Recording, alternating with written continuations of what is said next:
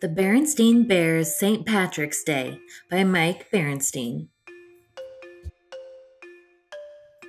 It was in between time in bear country, the time between the end of winter and the beginning of spring. The weather couldn't decide whether to be cold and snowy or warm and sunny. Sometimes it was both warm and snowy, with spring flowers poking through patches of snow.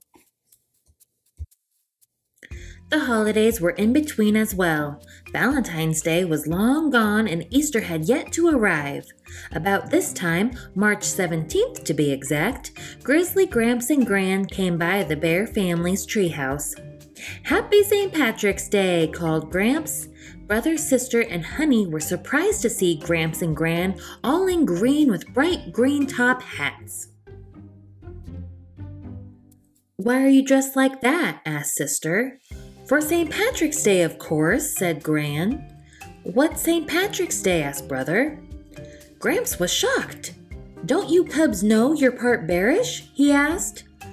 "We know we're bears," said Sister, puzzled. "That's not what I mean," laughed Gramps, and he explained. "To be bearish," said Gramps, "means that some of our ancestors came from the island of Bearland across the sea. Bearland is a fair green country called the Emerald Isle. That's why we wear green on St. Patrick's Day." "Who is St. Patrick?" asked Brother. "St. Patrick was important in bearish history," said Gramps.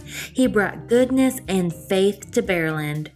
There's a story that he drove all the snakes from the country. Snakes were thought to be evil, and there are no snakes there to this day." "Oh," said Sister, disappointed. She liked snakes. "Come along now," said Gran. "We're going to the St. Patrick's Day parade. Everyone in Bear Country who even feels bearish will be there. We've brought along green outfits for everyone."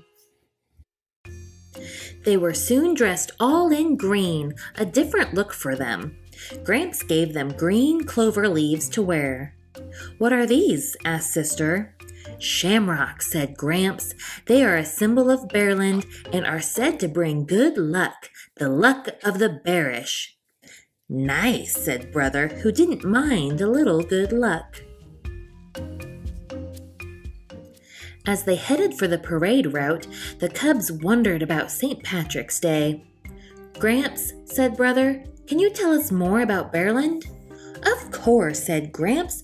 "We'll start with the legend of the leprechaun." "Lepra who?" asked Sister.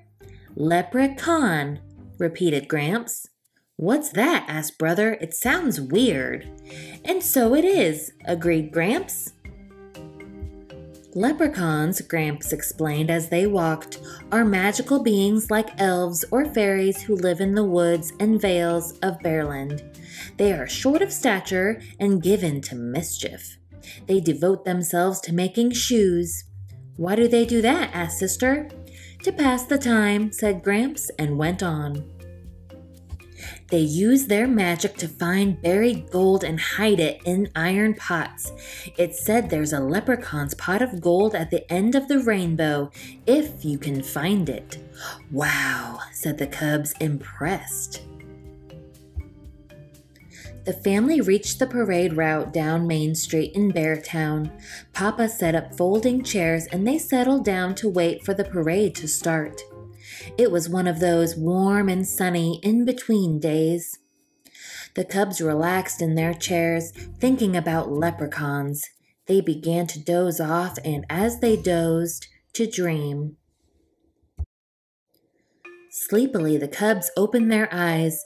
To their surprise, it seemed they were in a green and pleasant land. It looked like an emerald isle. They were all alone. It was peaceful and serene. Puffy white clouds billowed over the green hills and a beautiful rainbow appeared. It arced, shimmering down to the hills and beyond. Without thinking, the cubs followed the rainbow. Soon the cubs heard a sound, a tap-tap-tapping, like a little hammer, busily at work. Curiously, they followed it to where the rainbow ended in a ring of boulders. There, the cubs beheld a little figure dressed all in green, tapping at a shoe. He turned and saw them. "Begorra," he said, smiling. "Welcome, young'uns, and who might you be?" "We're sister, brother, and honey," said sister. "We're bears."